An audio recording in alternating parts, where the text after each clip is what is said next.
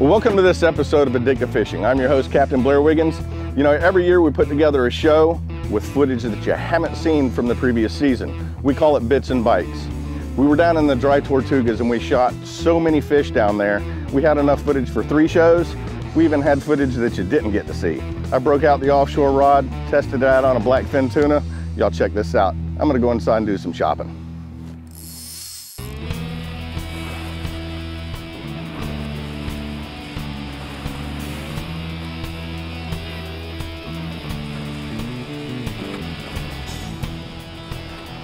Blackfin.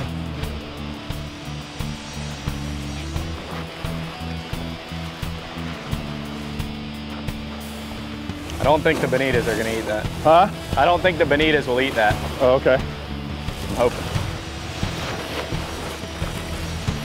Oh, close. That was a close one. He's coming back Oh, for he got it. That's Blackie. That was him. He checked it out and came back for it. You can definitely tell the blackfins from the bonitas.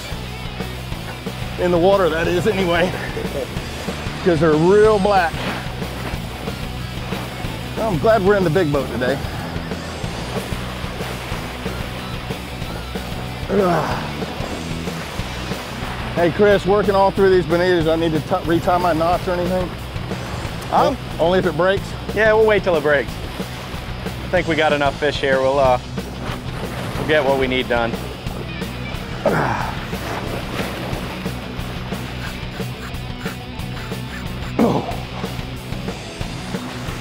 What do you think's more powerful, a blackfin or a bonita of the same size? Blackfin all the way. Yeah. Time tell to tell the blackfin will drown him all day long? I think so. Yeah, they really have a different fight too. The blackfins will generally stay down a little more. Do a scream and run. Nice hard runs. Kind of like that? Just like that. Those bonitas, they'll get up on the surface, they'll run around, come back at you, just really crazy. I think we break more rods with bonitas than anything on my charter. Try to get them in quicker so you can get a blackfin, right? Yeah, that's it.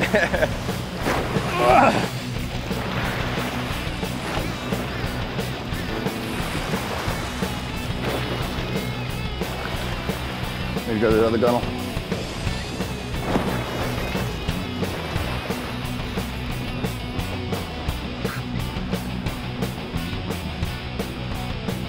This is the first time I've used this metered line. Changes color about every 25 feet. So you know, just when you can see the fish down there, you know just about how far he is down by the color of the line change. This is about ready. You wanna? All right.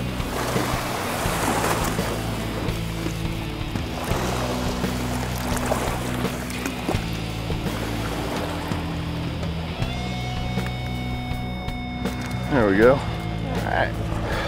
Another nice one. Another nice tuna. Healthy. Oh, there he goes with a tuna walk again.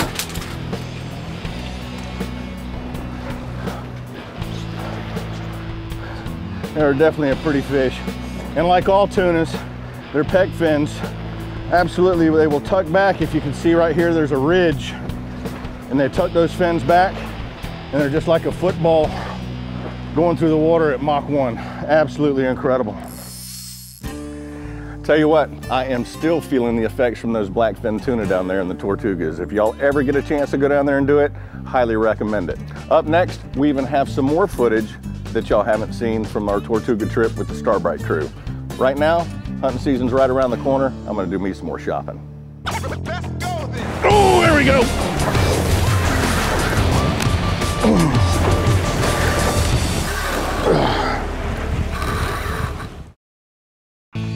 Well, welcome back to Bits and Bites. We're showing you this year's footage that you didn't get to see on Addictive Fishing this season. We caught so many fish down in the dry Tortugas, we didn't even get to show you day 3 down there. But the one thing about day 3, it was the first day of grouper season. So I bet you can guess what we were targeting down there. We had one come up, hit a flat line. There's so many grouper these days. We had a ball. Y'all check this out.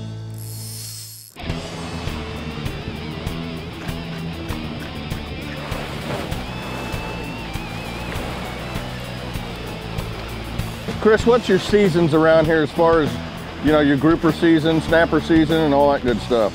Well, our wintertime action, we got a lot of kingfish, tunas, wahoos, a few sailfish come through that time of year. Our springtime stuff, we're doing a lot of this reef action. We got the mutton spawn, the permit are spawning on the reef, and we get a good sailfish run that time of year. And more towards summertime, we'll start dolphin fishing, do a little bit of nighttime sword fishing as well. So we got year-round action here. That's what's great about this place. There's always something to do. Oh, there was a hit. Oh, he smacked it. There he is. Oh, God, money.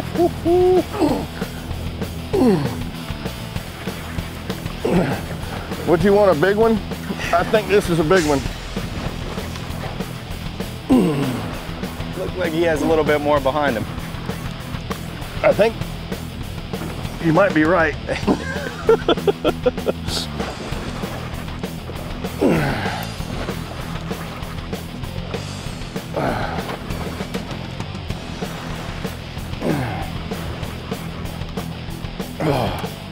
That was a thump.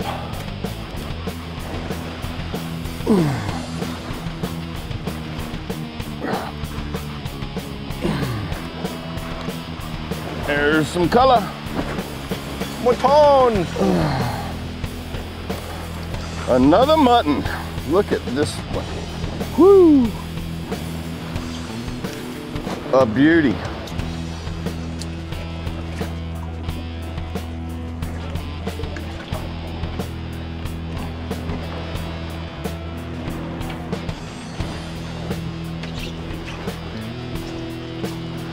Is that one beautiful fish right there or what? Whew. Awesome. Absolute beauty. Well, I'm gonna take care of this one and drop down for another. All right, Chris, we're gonna see what's on the bottom down here this time. See if we can get us a grown one. What's the bottom structure like down here? We're sitting at about 90 feet of water just off the edge of a reef. And we're chumming here. There's a lot of yellowtails, and we're drifting back for the yellowtails and dropping some baits down for the grouper. They're lurking underneath that school. A lot of good waves too. Oh, you got one? Bonitas are tearing us up. That ain't no bonita. That might be a grouper. Would you have that on the bottom? Good, sir. Can you move this rod?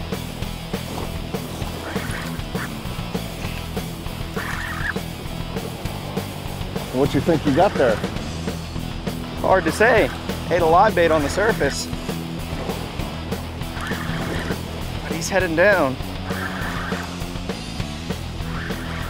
Will you get them grouper coming all the way up to the top? They will sometimes. They come up following those yellowtails.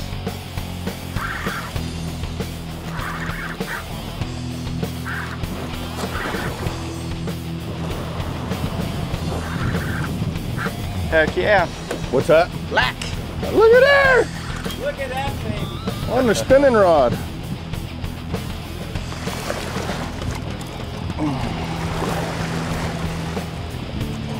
All right. Looky there. That's what I'm talking about. That's another good eating size, isn't it? I think so. So look at that, got him on wire and everything. I don't think they know it's grouper season yet. How is your grouper population down here now? I've actually noticed a difference since they made that closed season. Yeah. You know, you catch a lot more illegal fish out of season in, you know, the shallow patches, all that area. I think it's been good for us. It's like us with the red snapper up there. We are inundated with red snapper up around Canalbro right now. I mean, you cannot hardly get a bait down without catching a red snapper. You keep telling me about it. I got to get up there and you try got to it. come up and do it. You do this chum thing like you do up there, you'd have 1,000 red snapper around the boat. Me and my son were out last summer and I actually had them around the boat. And I was holding a DOA jumping mullet or DOA swimming mullet about that far above the water, and they were sticking their heads out to eat it. Oh, it was the coolest thing I've ever seen, but that's got to be the second coolest thing I've seen in a while right there. That's a nice one. Well, cool beans. Get down there where Mr. Big lives. That was wild. Grouper up on the surface in 90 foot of water, huh? They'll come right up. I've seen them up at 100 feet, 10 feet under the boat, just looking at them.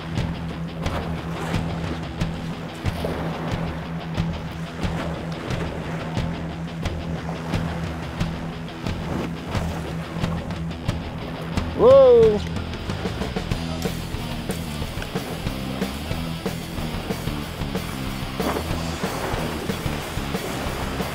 Oh, there we go.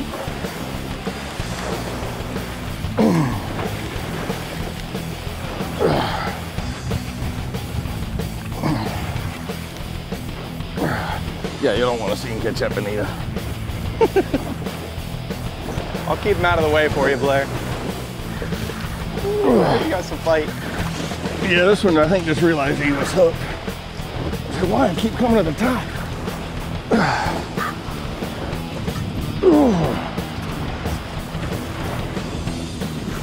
Well, I busted my bonita off for you. That's a good thing, because I think this one here is another right color one.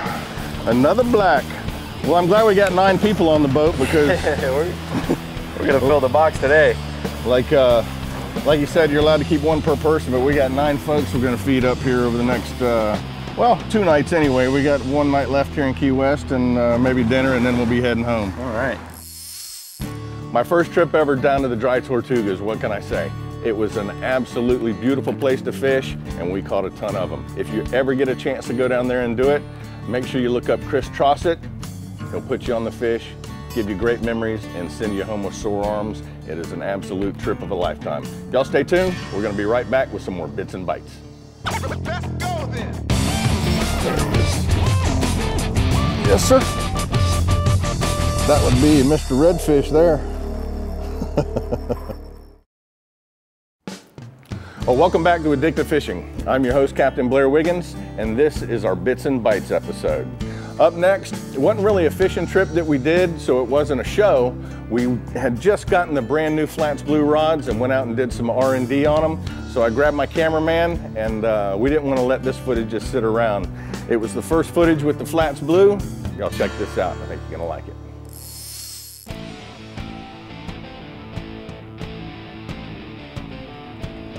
Picked it up, I think. There he is. Yes, sir. That would be Mr. Redfish there. Well, it took him long enough to eat it on a nice winter day like this. So what we've done, we've come up on this flat here, and basically we're soaking live bait on the bottom as these fish are slowly swimming by. I got the 7.9 on right now. And this is the new Generation 2 Flats Blue 7.9.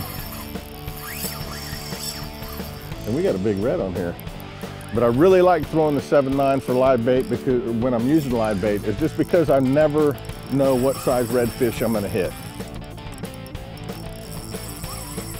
You know, one thing when you're fighting a fish with these rods is if you can see this whole flat here, there's nothing that this fish is gonna really get tangled up on. So you really don't have to have your drag locked down. You don't have to fish with super heavy pound test line. Happen to be throwing Finn's Wind Tamer on here right now, and this is 10-pound test Wind Tamer on this 7.9. So many times I've seen people try to crank that drag down as hard as you can just to get the fish in as fast as you can. You don't have to do a real big hook set with these fish. It's just a little hook set with a wrist, and that's all it takes. Actually, this fish, what happened, the school was swimming toward us when he picked up the bait. I really didn't feel the hit, and all I did was reel tight on him, and he set the hook himself. As soon as he felt a little bit of resistance, he turned around and set the hook himself. This is a grown one.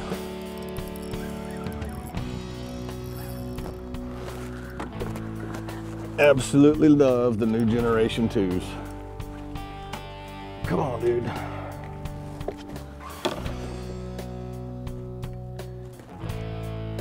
Come on. Open up for me.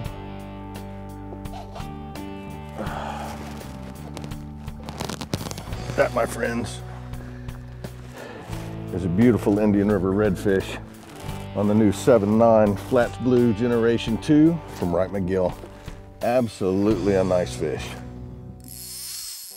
Well, folks, the object of the game is to catch fish and put them in the boat, no matter what size, really, I think. And we got a triple tail over here floating. We're really rigged up for cobia, looking for cobia out here today. But I got the 7.2 inshore rigged up, and the little triple tail are a lot of fun on these things. So let's see if we can get him to eat.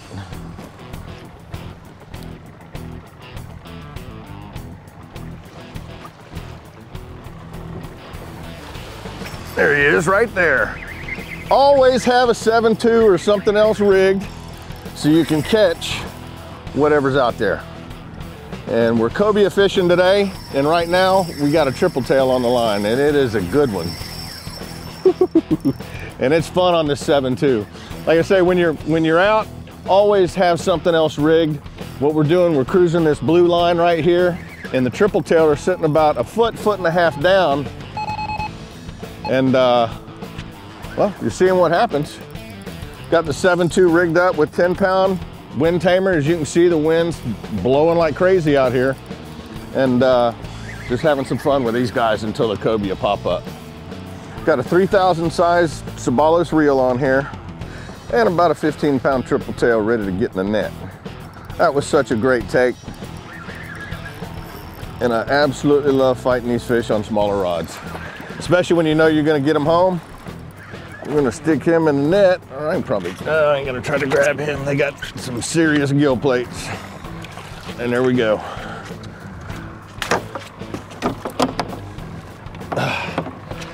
Whew.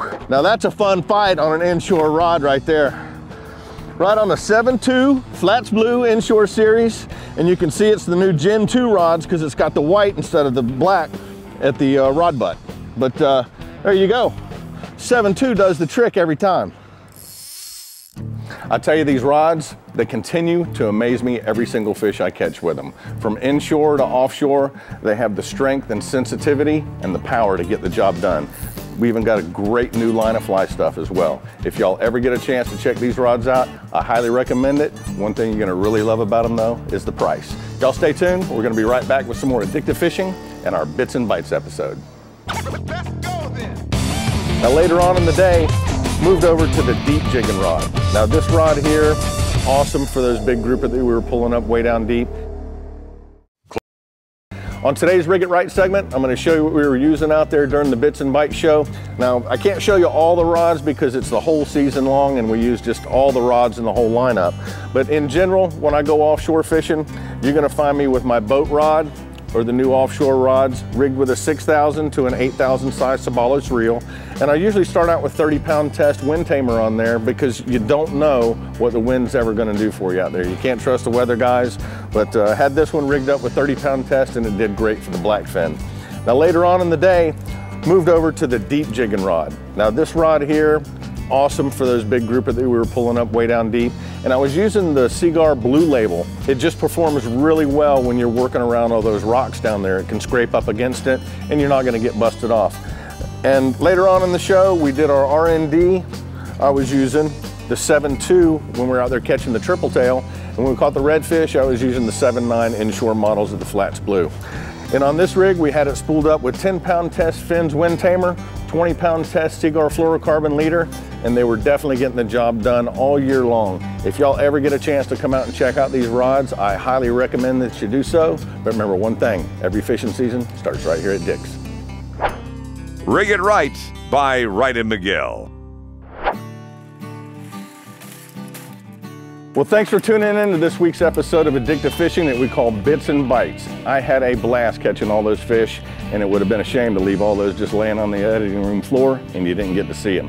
Till next week, don't forget about the website, addictivefishing.com. We got a ton of ways you can keep in touch with us now with Twitter, there's Google+, the Mogan Lounge, and there's also Instagram. Everybody's got their favorite fish on their phone. Make sure you show us your Mogan.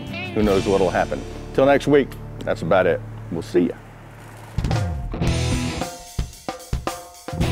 Check out more footage from this show by logging on to addictivefishing.com for outtakes and bloopers. Well, welcome back to this. You know, every year we snorted some more footage from the drive. What we're doing here today,